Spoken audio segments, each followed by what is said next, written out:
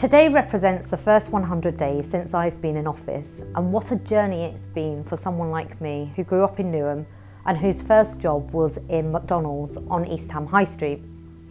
Today I've been looking through photos taken over the past 100 days, which I think beautifully capture our diversity as a borough, and for me show how Newham reflects the world. I promised when elected that the council would not only look very different, but would be different, with more transparency, accountability and residents involved in decision making. We've been listening to our young people about their experiences living in the borough, what they need from us to feel safe, and working with them to help shape better services.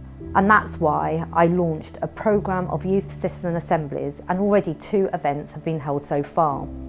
The ideas and the passion I've seen from the young people at these events is amazing, and I'll continue to evolve them as I transform youth services, double the number of youth hubs and improve youth safety. There'll be a review of our whole approach to housing in the borough, including for the first time ever a survey of tenants living in temporary accommodation.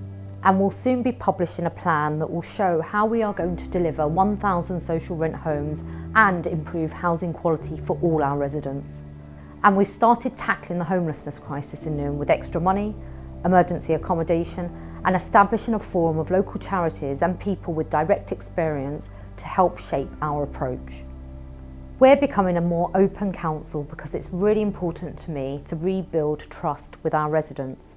That means starting with things like bringing in independent financial experts to help me clean up the books, publishing an independent report on the flawed decisions made previously by the council to invest £40 million in the London Stadium, and pursuing legal action against Barclays Bank concerning loans taken out by the former administration.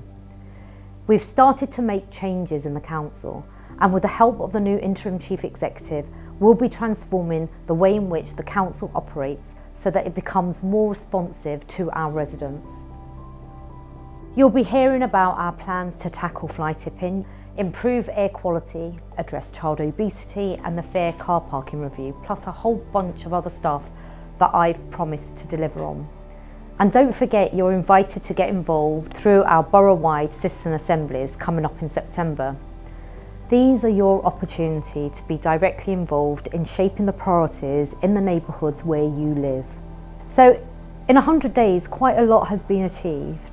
And I promise you this, I'll continue to drive the change that Newham needs for the benefit of you and all of us.